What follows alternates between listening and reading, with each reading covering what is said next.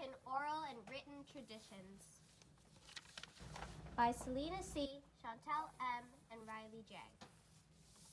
People have always told stories, even in Africa. In this video, you will see the written and oral traditions of Western Africa.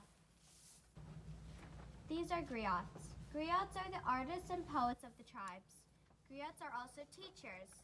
Since the griots learn so much, they teach the tribe and others of what they know. In some ways, they could also be called recorders. Western Africa's oral tales also include hundreds of old stories that we call folk tales. That's right, we call them folk tales.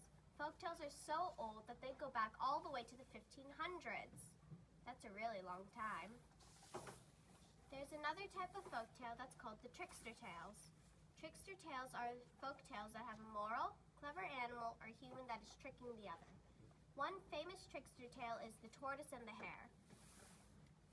West Africans brought their tales here to America, and now we know a whole lot of folk tales. Folk tales that are written on paper are now called written traditions. Proverbs and sayings. Proverbs and sayings are what we use today, and is found in all cultures. In Africa, there is a proverb that shows how much they value their stories. A good story is like a garden carried in the pocket.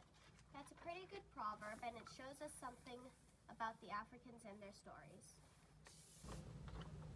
The end. All right, let's give him a hand.